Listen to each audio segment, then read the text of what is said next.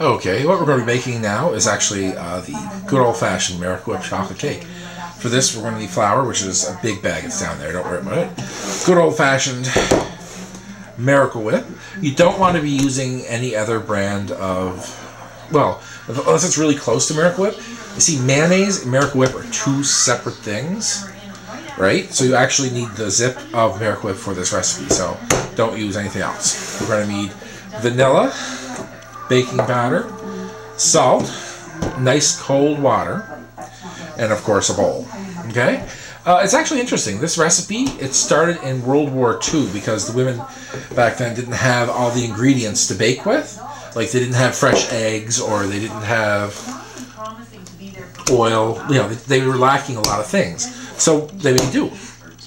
I've actually made this really cool mock apple pie. I'm going to have to do that for you guys. You're going to love it. But this is really surprising. This delicious, moist chocolate cake. Oh, and cocoa. I have that over on the counter. I'll get that in a second. Okay, let's fast forward to the bowl. Okay, once we have the cup of Miracle Whip in, we're going to add a teaspoon of vanilla.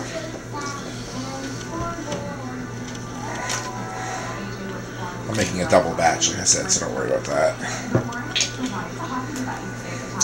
Okay, we're going to use our cake thing. Now, you see, you have to cream this together first. So if you don't have butter, or you don't have eggs or oil or any of that good stuff, this is the way to go. Get the locker in place.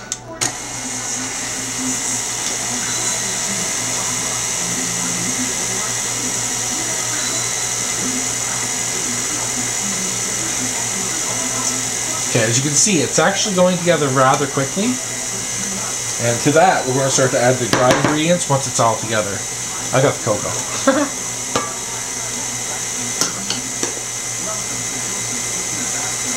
Okay, we're going to be using about a cup of cocoa. I mean, it's a half a cup of cocoa for your recipe. I'm using a cup because I'm a weirdo. I'm using a spout. Don't mind that, I was making some bread earlier, that's why that's like that. Everything else is perfectly fine.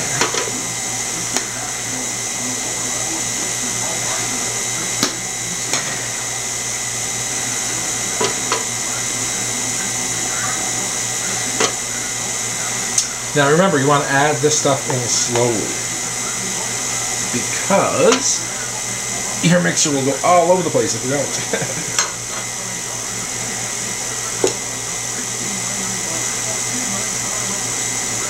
Okay. Now every time you're going to be using about half of what I'm using. 3/4 of a cup of water.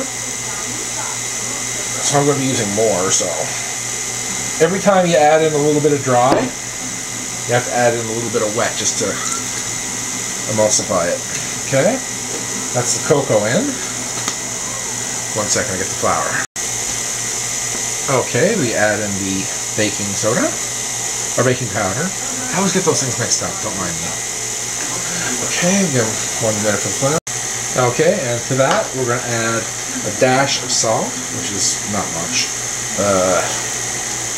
Maybe about 1/4 of a teaspoon. Remember, the Miracle Whip actually has a lot of salt in it to begin with, so you don't need a lot of salt in this recipe. Okay. Now is when we start to add the flour. Now remember, you have your cup. No, you have your cold water ready, because this is actually when you're going about 3/4 of a cup of cold water.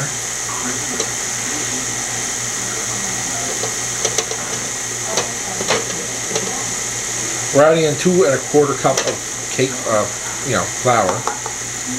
But every time we add in flour, we have to add in a little bit of the water.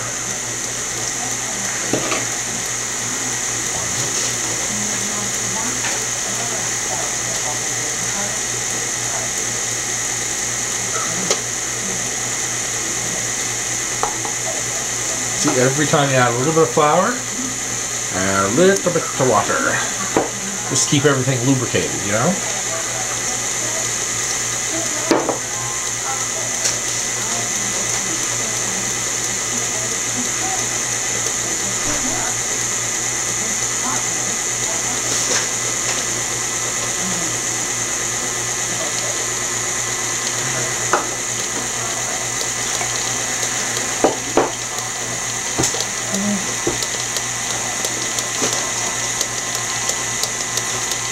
There you go.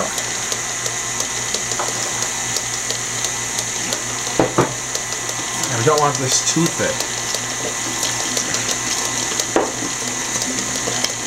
You know what a cake batter looks like, basically. You want it to be sort of fluid, but a little bit firm. So if you had to add in more than 3/4 of a cup, that is okay. But 3/4 of a cup is a good signpost. A little tiny bit more.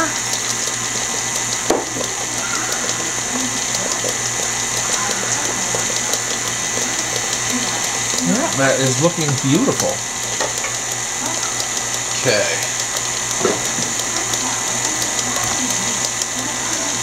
Excellent. Okay, now we're going to move on to the pan.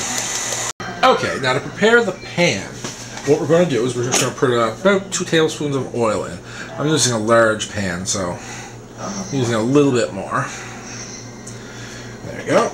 Not too much, just enough to coat the bottom and the sides. Okay, I use my fingers. Why not, right?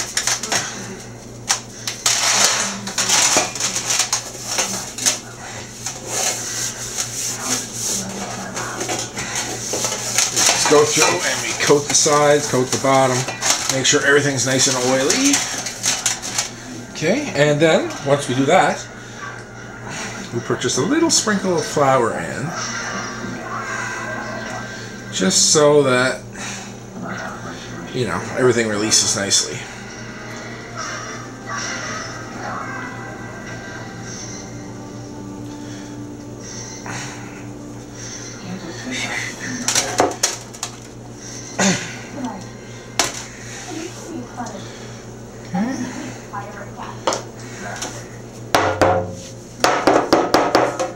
See, just go through like that.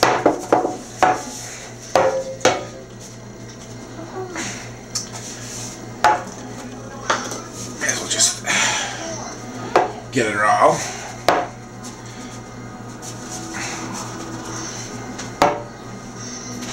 And get it up the sides a little bit.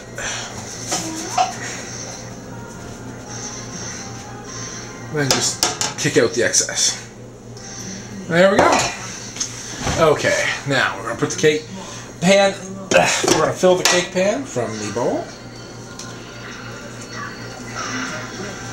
Now I hope you've had your oven preheating at 350, because you want to put this in a preheated oven. If you start from cold, it takes forever, and the cake does not turn out properly.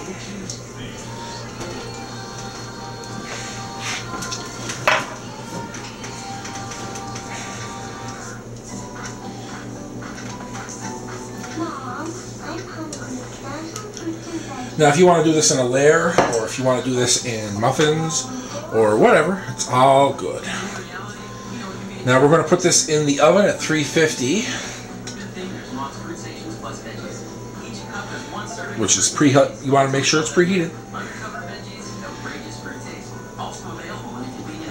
Okay, you want that in there for about 25-30 minutes, okay? So you want to make sure that's nice and even.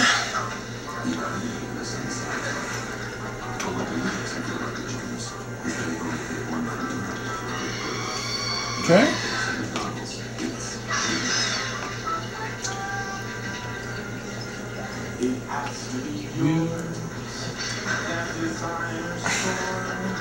There we go.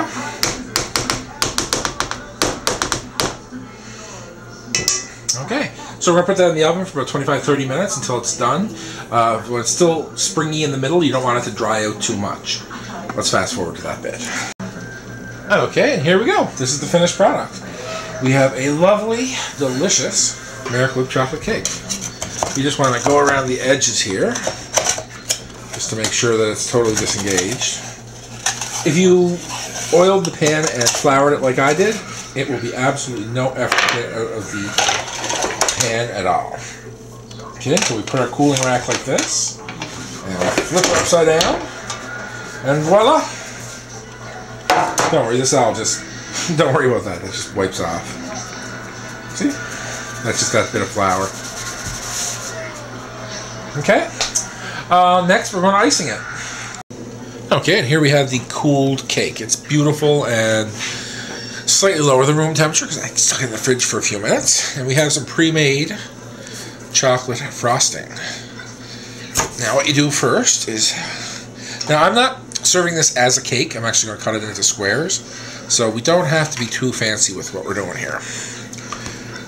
Just give it a nice, good cover.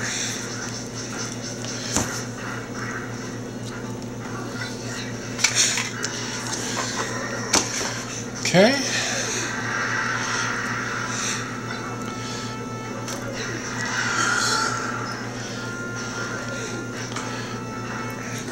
Just with the first go over, you want to make sure that every inch is covered. All the cracks and crevices, as they say.